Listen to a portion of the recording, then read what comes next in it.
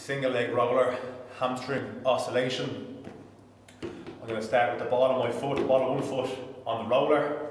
Keep my heel on the floor to start. That same knee just slightly bent. Opposite knee into my chest. I'm then going to do a forceful exhale to keep my abs tight and my rib cage nice and low.